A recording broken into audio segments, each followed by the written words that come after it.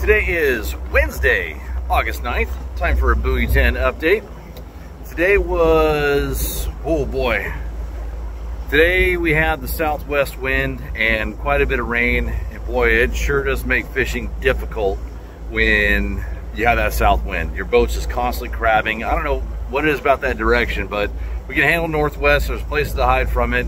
South wind, you're kind of committed to just putting up with it, especially if you're fishing on the Washington side.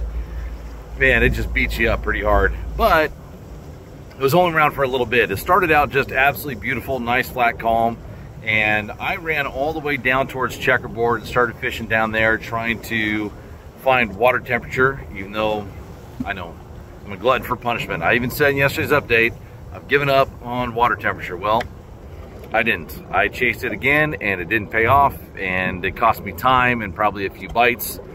Because they were right where I left them, above the bridge on the Washington side, and it was not great.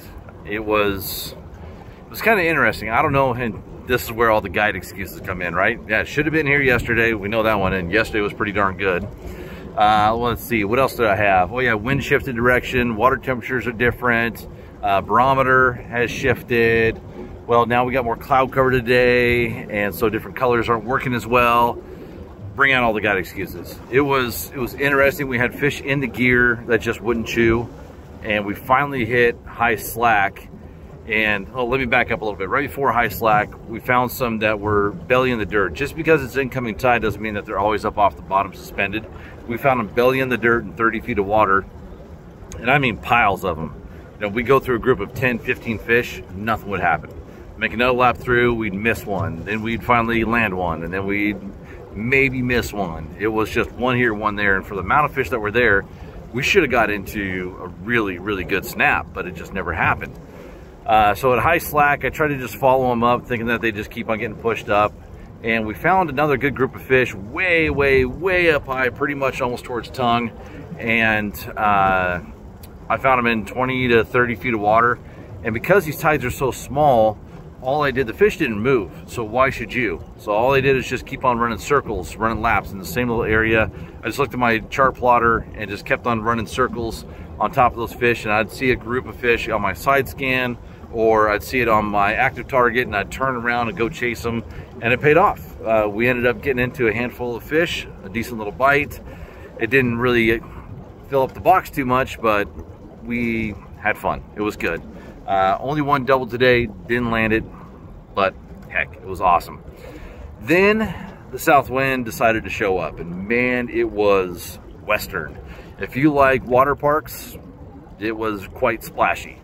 And I called up a couple of my buddies that were below the bridge.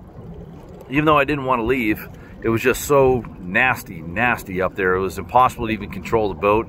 I called up my buddies, and oddly enough, down below the bridge was calmer than it was above the bridge. Just the way it was being funneled through, who knows, but yeah, I wanted nothing to do with that anymore. So I got out of there, and we headed down river and just dropped in. I really didn't even care to look at water temperature, what was on my graph, anything. I found a spot that was calm and that I could manage at least trolling, and just dumped in towards the bottom of the sands near Checkerboard and just started fishing.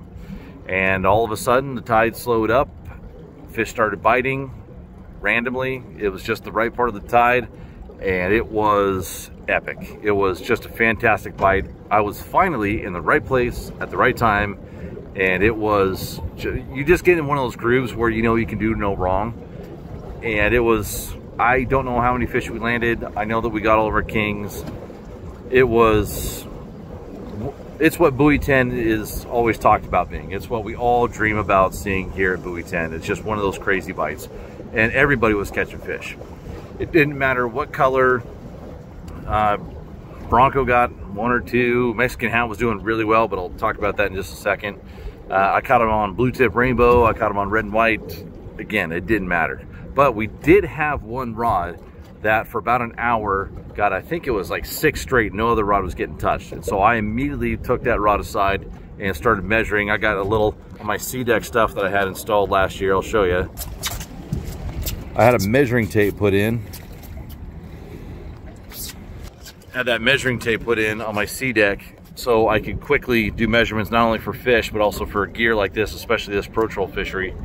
And so I took a look at it, and that one rod had the exact same leader length as every other rod. I was fishing 28 to 32 inch leaders today, but that one rod had an 18-inch bumper, super short, super short. And it's like, man, is that really what's causing these fish to bite? Is that super short bumper? Well, it kept on getting bit. And the guys at the boat were like, hey, let's shorten them all up, shorten them all up. It's definitely working, it's definitely not hurting, let's shorten them up. And the reason why I'm running different bumper lengths, I have 18s, 22s, 24s, 26s all around the boat, is because right after that I said we're gonna hold off because these fish and the currents change and you just don't know what rod's gonna light up next. That rod with the 18-inch bumper that just got like 6 in a row went ice cold. Didn't get another bite, all the other rods started lighting up. So, just as soon as you think you got it figured out, you're wrong. You hear me say that a lot, and it is because it is 100% true. So, what did I learn from today? I don't know. Right place, right time, right fish. We landed on them just by sheer dumb luck, and it was a blast. These fish are not moving too much, especially in these smaller tides. I heard a fish caught from tongue point all the way down to the ocean. So there are just fish everywhere in this system right now, and it won't be long until they're headed upriver. So the way that this typically works, we're gonna see what happens this year, but as the tides get smaller and bottom out for the smallest set, the fish will start to stage up a little bit higher in the system, bridge on up.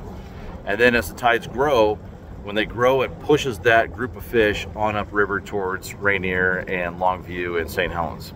So for you folks that fish up in that area, you should see a good shot of fish here probably in about a week, 10 days, about that time frame, because there are a lot of them here. So that should increase that catch rate up there in those areas. So we'll see if that actually happens this year. I got a hunch it might happen a little bit earlier, a couple days earlier, just because of how warm the water temps are and the water temps that we're seeing out in the ocean already. So I think these fish are staging up out in the ocean even. I know the guys that went out today, it was wet and wild, it was nasty out there, but they did find fish. So they're here. They're here right now. But what always happens every single year is we hit a point in the middle of the month where fishing gets really tough. And it's just because we start getting those growing tides again, and there's not many coho around. So we're just waiting for those fallen tides and the Chinook to stage up one more time. So hopefully that doesn't happen this year. Hopefully it's just great the entire time, but we'll see. I've been getting asked a lot about how to figure out where to start for the times that you guys are coming down to fish yourself. And the best advice I can give is to look at the tides for the date that you're coming down. And when you look at those tides, look at that for the past several years. And we have about 8-10 years now of these updates. So figure out the exact same tide set, whether it's rising or falling tides, and the tide set itself is a 3-footer, 5-footer, 7-footer, so on and so forth. Once you figure that out, look at those exact same tides over the last several years, pull up those updates, and that will give you a really great idea as to where to start.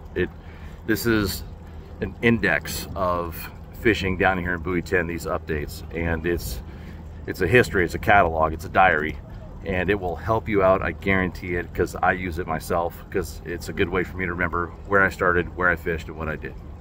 So with that, I need to park the boat. We'll see you guys tomorrow, and hopefully this helps. Good luck out there on the water. Go get them.